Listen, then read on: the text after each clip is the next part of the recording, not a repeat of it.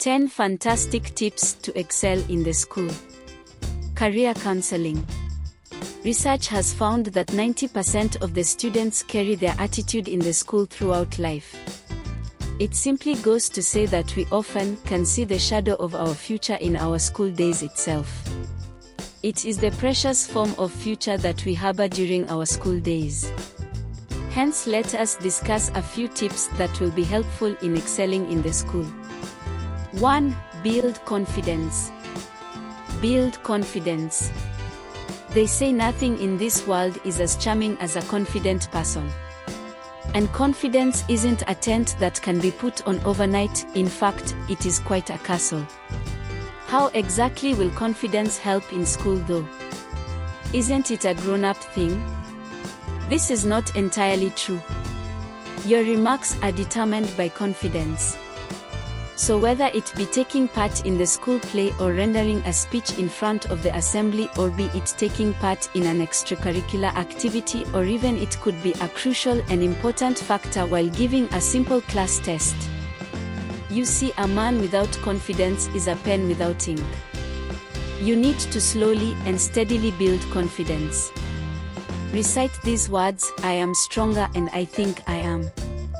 Look into the mirror and tell these words eye to eye. 2. Nurture your hobbies. Nurture your hobbies. 1. Hobbies make the man, an old but very versatile proverb. I always advise that has 3 hobbies: 1 to keep you earning, 1 that helps your mind nurture your soul, and 1 that keeps you fit. It is difficult to have such multiple hobbies during childhood. So what can students do? I would ask them to do various activities like collecting stamps, collecting coins, watching stars in the sky, playing games like football, hockey, kabaddi, and many more, reading storybooks, writing or maintaining a diary, and any other mind-engaging activity.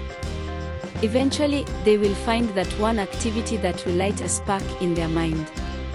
Why is hobby necessary? Research has shown that having a hobby is known to keep the mind free of negative thoughts. It has been shown to augment the release of endorphins in the body that make us happy. This will surely help the child to do well in school. 3. Pick your friends. Pick your friends. 1. It is well known that you are known by the company you keep. There is a lot of tips to excel in school.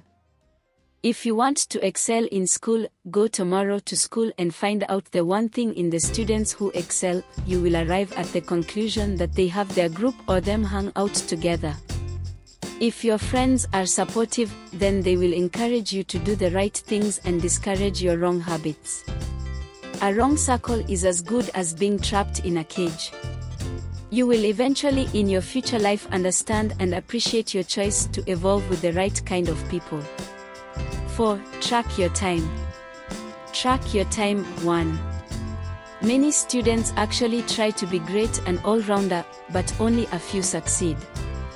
The reason is that those who succeed appreciate the role of time management. There is no point in completing a single-page essay over 3 days when you could have done it within a span of 3 hours. The more you stretch time, the more you create problems. It is very vital to emphasize the fact that time eloped is time lost forever. So manage your time in a well-thought fashion. You will never fall behind in school. Complete that assignment in 3 hours and go out to play. What refreshment! Ponder on this and you will recognize that this is the ultimate truth. Time is money. 5. Don't procrastinate. Don't procrastinate. Procrastinators are a thief of time, the Death Eater of their health, and the bad scriptwriters of their life story. We all know the proverb, justice delayed is justice denied. Ultimate truth, I would say. Imagine you have a social studies class. This month will be an assignment month. You will get short 150 words assignment daily, which will be checked and graded by the end of the month. No big deal. 150 words are like 15 to 20 minutes.